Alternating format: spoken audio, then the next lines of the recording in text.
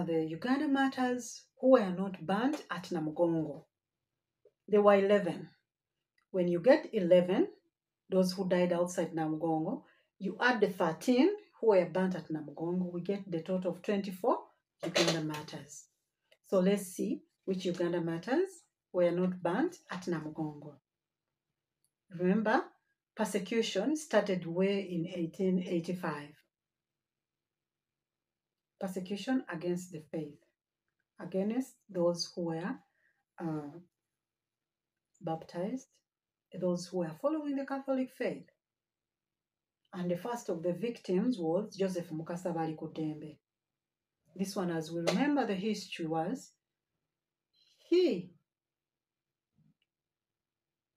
tried to detest the death of Bishop Hannington, trying to plead why Bishop Hannington, the Anglican, was killed. That one put him in problems with the king.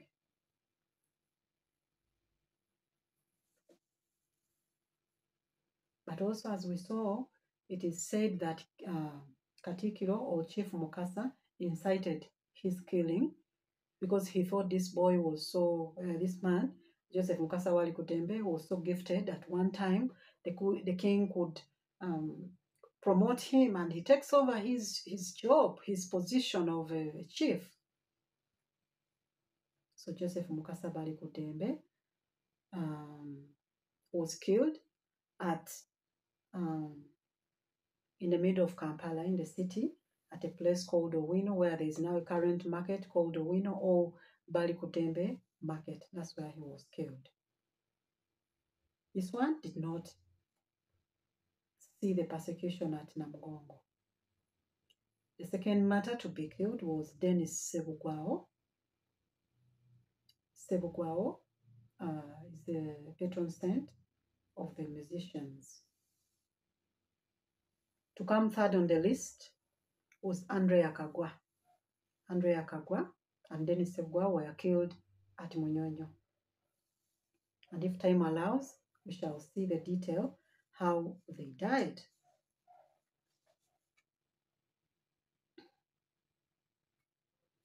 Pontiano Ngondwe followed. Gonzaga Gonza, on the way to Namugongo, he collapsed on the way, and he was pierced. He died at a place called Takajunge. Martyrs Mulumba Kalemba did not die at Namugongo. When we come to Saint Noah Mawagali, that one was killed in Mityana because of the persecution. They were following every mission where these martyrs were. Noah Mawagali is one of those who died a brutal death.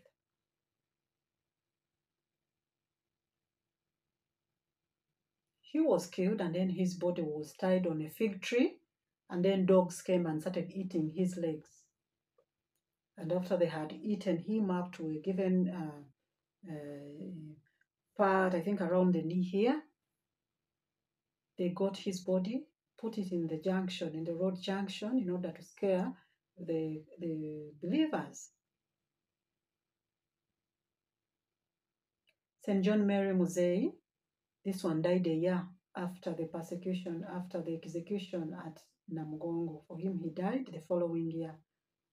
So in case they ask you which Uganda martyr died a year after, that was John Mary Muzei. John Mary Muzei had exceptional qualities of treatment. He treated people at the time of smallpox and then malaria, because the missionaries, because they found him with his gift of treating people using local herbs, they trained him more, and then he was assisting the missionaries to treat people with smallpox and malaria. Then the 10th one, we go now to the north. We go to the Blessed. We see Daud Okello, 1902, he's born, and then he's catechized. Then he becomes a catechist. He goes to the mission of Paimol. He starts teaching catechism. A group of invaders came and killed him brutally, got his body, threw it somewhere for a few days, and then passers-by got his body, tied a rope on his neck, on the body, dragged him to an empty ant hill. So Daud Okello, he's a blessed, he's not a canonized. He was taken to an empty ant hill. The young catechist, Jude Oirwa, had followed him at the mission of Paimol to teach catechism. And word has it that this boy was exceptional in gathering little children to teach them catechism. When Daud Okello was killed, they advised this young boy, run for your life because this one has died. They will also kill you. The boy said, no. We were here. We came together. We've been teaching the word of God. The very reason you have killed him, kill me also. He refused to go and he was killed for Christ. So those are the 11 Uganda martyrs who were not burnt at Namugongo. But these died in different places.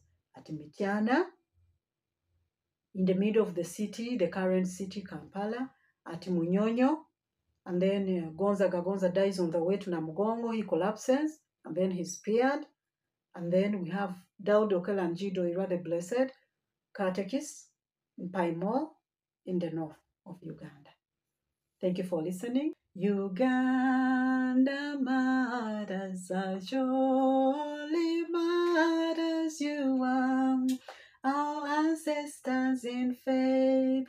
You are Uganda martyrs are jolly martyrs you are, our ancestors in faith. Hail, O holy Uganda martyrs. Hail, all the martyrs of Acholi land. Our story of the Uganda martyrs. Let's see the Uganda martyrs, the 13 who were killed at Namugongo on 3rd June 1886. Charles Ranga. St. Charles Ranga was killed at the very spot where the current altar at Namugongo is, in that church, which is like a hut in the image, or built like a traditional hut, the African hut. That altar is where Karoli Ranga or Charles Ranga was killed, and that's where his remains were found.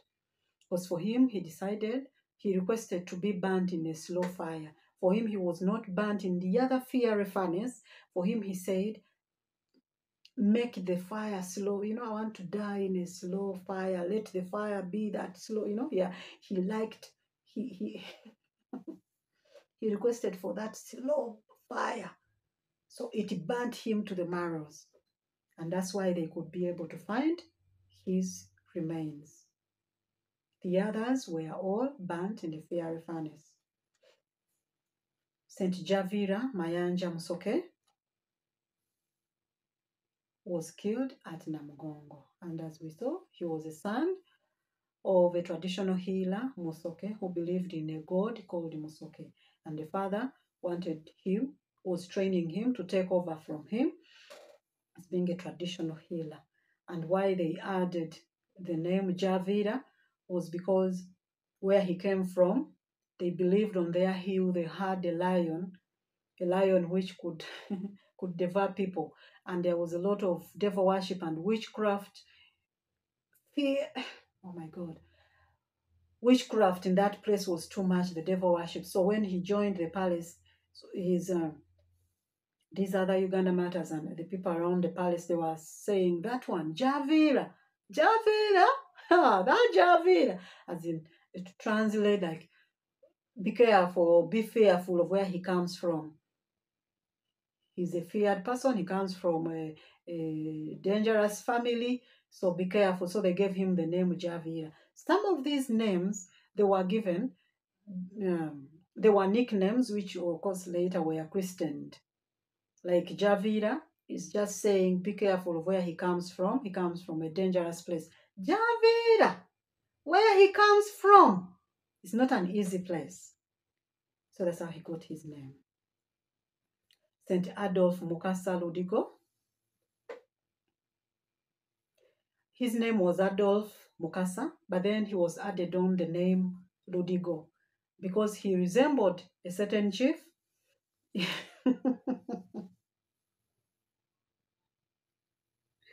In Usoga, who was called Ludigo, so they added on the name Ludigo. Some of these names were nicknames, but which later were Christian somehow. Saint Mukasa Chiriwawanvu. Something important to note about Mukasa Chiriwawanvu. He's one of the Uganda martyrs who is peculiar, in a way. He did not receive baptism. He was not baptized. The persecution was too much. By the time Charles Ruanga was to baptize him, it was quite late.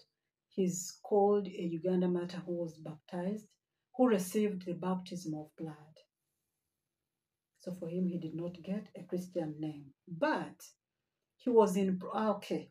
Why was he not baptized when Charles Ruanga was baptizing the rest? He had already been put in prison. So when they recognized him in prison that he was also one of the Uganda martyrs, the king also sent for him that he should come and be burnt at Namugongo.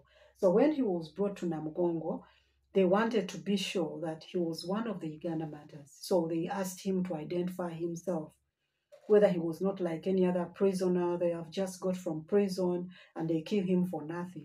So they told him to identify himself. Do you know how he identified himself? He said, I'm one of them, and to show that I'm one of them, let me profess my faith, because he had already learned the faith. So he said the creed. And after professing his faith, they said, for sure, this is one of them. He was also put on the fire and he was killed. St. Ambrose Chiwanuka Katikamu. This one was baptized by Father Simeon Lutero Mapera. As I told you, there are many perspectives in which you can look at the Uganda martyrs. One of them is how they were baptized. Some of them were baptized by the missionaries, Father Simeon Lutero. Others were baptized by Father Giro. Others were baptized by Charles Ruanga. And then we have seen Mukasa Chiriwawanvu was not baptized at the time of the baptism when the persecution was taking place. So Ambrose Chibuka also died at Namugongo. St. Achilles Chiwanuka also was burnt at Namugongo. Something nice about him, he destroyed his amulets for protection. These things of devil worship, of witchcraft, they had tied around him from his home to protect him against any calamities. He destroyed them and so denounced the traditional beliefs. St. Anatole Chirigwajo also was one of those who was burnt at Namugongo. St. James Buza Baliawo Kalumba Sebaiga also was burnt at Namugongo. St. Mugaga Lubowa is also one of those who was burnt at Namugongo. St. Mbaga Tuzinde, this one was a relative of Mukajanga, the chief executioner, and he tried to persuade him, my son, please, don't go, don't be bad, please come and I give you custody. The boy said, no, for the sake of Christ, I have to be killed, I have to die for Jesus.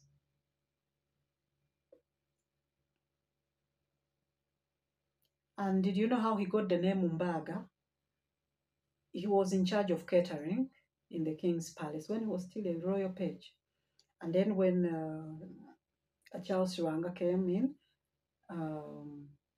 gave him the responsibility of still of catering, of hospitality and catering. So he was in charge of distributing meat. Okay, giving meat. And so when they would come and ask him, please give me some meat, add me more meat, please some meat, he would ask him one question. Mbaga. Okay, now Lady Jesus King sent Mbaga, asking him for more meat. I said, Mbaga, please give me some meat. Mbaga, please add me some meat. He would ask me, Mbaga. Mbaga is the question which means, am I slaughterer? Am I the one who slaughtered? Am I the one who slaughters?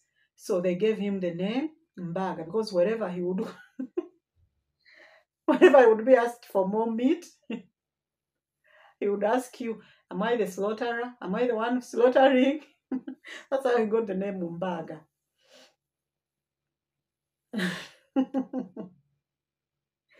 Saint Bruno Serunkuma was baptized by Father Giro, one of the Catholic missionaries. This one received also some temptation. The king, to appreciate him for his exceptional qualities and good service, gave him 2 wives.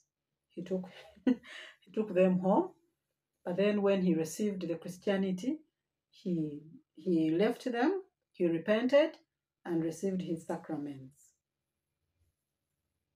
He's the patron saint of those tempted, who are tempted excessively, and then those who are tempted by excessive drinking. Because on the way to Namugongo to be persecuted, he had a brother of his who was called Bosa. He brought him the local brew and told him, my brother, drink some and get courage. But he refused it.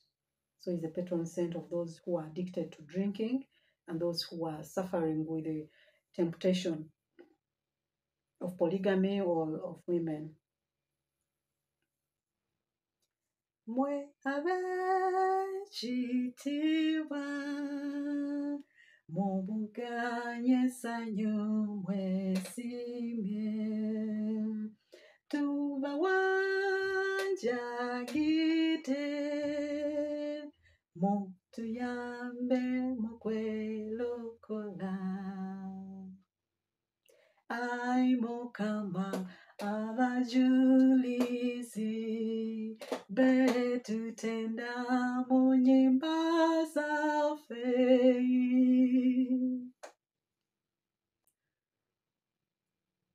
Because of the story of the Uganda Martyrs, many pilgrims have come to Uganda. Thousands of pilgrims, millions of pilgrims have come to Uganda from different countries and from within Uganda. The African countries, like today, we've had Tanzania, we've had West African countries, we've had Kenya, we've had Burundi, Rwanda. Many countries have come. Thousands and millions of pilgrims have come. And do you know Uganda became the first African country to be visited by 3 popes? 3 popes have come to Uganda because of the story of the Uganda Martyrs, this exceptional faith. The first pope to come to Uganda was Pope Paul VI, who came here from the 31st to the 2nd of 31st July to the 2nd of August 1969. The second pope to come to Uganda was Saint Pope John Paul II from the 5th to the 10th of February 1993. And then our current beloved Pope Francis came to Uganda just recently from 27th to 29th November 2015. 3 popes have come to Uganda because of the story of the Uganda Martyrs. Holy Martyrs of Uganda, pray for us. Our take home from these stories, number 1. The youngest Uganda martyr was Kizito. He was baptized John Baptist. Number 2, 11 Uganda martyrs were not killed at Namugongo. They did not reach Namugongo. They died before.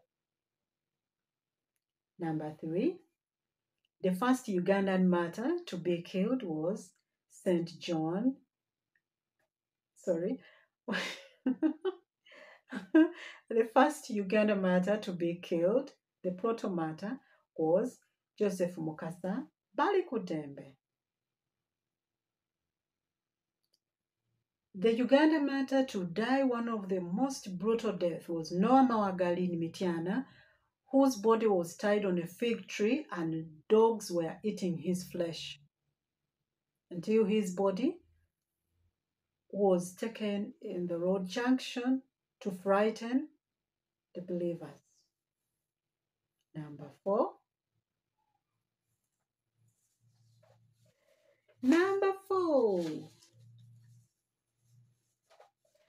The Uganda Martyr to receive the baptism of blood. Do we remember him in our story? Do we remember Saint Mukasa Chiriwawamvu was the first and the only Uganda Martyr who died without being baptized? Because by the time Charles Rwanga was baptizing them through the persecution on 26th of May 1886, this one was in prison. And by the time they brought him, baptism already had taken place. So for him, he died a baptism of blood. Do we have something else? Yes, another matter. Andrea Kagwa at Munyonyo. He was killed in 2 places. You can say in 2 places. His body near the stream or down in the valley is cut off. The head is cut. Oh my God. I don't want to talk about the way he was cut into pieces until he died again at a different spot. And the only Uganda martyr who baptized the rest was Charles Rwanga.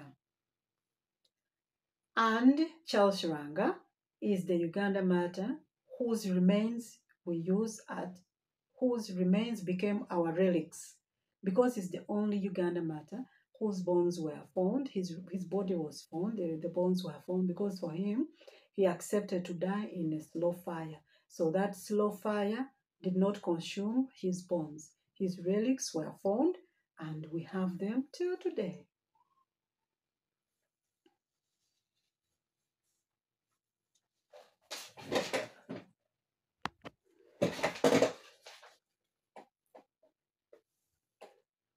Another take home, Gonzaga Gonza was persecuted at Munyonyo. You remember Munyonyo is where the judgment of the Uganda, but I didn't tell you this, that the Uganda Martyrs received their judgment at Munyonyo. You know where the current minor basilica is at Munyonyo, the Uganda Martyrs minor basilica? That was the King's Palace, where the judgment of the Uganda Martyrs to be killed at Namugongo took place. So Gonzaga Gonza was tortured there. He was fastened on chains, and as he was moving to Namugongo, I think the chains had really entered his body. He did not reach. He collapsed, and then Mukajanga, the chief executioner, pierced him himself. Friends, that's the little I could share with you. Hope you have enjoyed the Uganda Martyrs, and today we are celebrating the faith of the Uganda Martyrs. And by the way, I didn't tell you the miracle, to become a saint. There is a miracle that the church needs to base on. Can I leave you an assignment of the miracle of the Uganda Martyrs, how they came to be canonized? Do we remember the sisters at Rubaga Hospital, those white nuns who had how is it called? A plague? And they had tried all medication, they had tried every treatment, and they could not be healed until they prayed to the Uganda Martyrs. They said, but this country has got 24 Uganda Martyrs. Why can't we pray to them to pray for us for this plague? What is the name of that? Is it a bubonic plague? Someone can correct me there. But it was a very serious sickness that was almost claiming their lives. So the nuns prayed, and they got healed miraculously, and it was on this miracle that the Catholic Church really attributed holiness and how can I say, heroic life of the Uganda Martyrs, and attributed that miracle to the Uganda Martyrs, and they were canonized. What have we not shared? Lastly, 11 Uganda Martyrs were not burnt at Namugongo, but met their death in different places. 13 Uganda Martyrs died at Namugongo. Did I tell you some Uganda martyrs first embraced other religions? Did I tell you who is this one who first became a Muslim because he had interacted with the Arabs? And then later on, when the Anglican missionaries came, he also got now baptized in the Anglican faith, but he found the truth in the Catholic Church.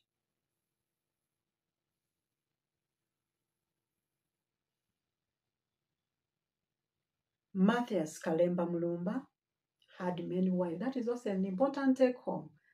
Martyrs Kalemba Mulumba Wante. He had many wives, but when he received Christianity, he learned that you needed to marry one woman. So he left the rest and married only one. Mother Mary, Queen of the Uganda Martyrs, pray for us. St. Charles Ranga and all the Uganda Martyrs, pray for us. Abajuliza betendo bannafa bazira mu Afrika wakati nga mwesiimye abeewaayo olw'eddiini nga mwesiimye mwe abazira mwe abazira mu Uganda kamulina Yesu mutusabire tukwate naffe eddiini n'obuzira ng'obwamma obw'ettendo. In the name of the Father, and of the Son, and of the Holy Spirit, Amen.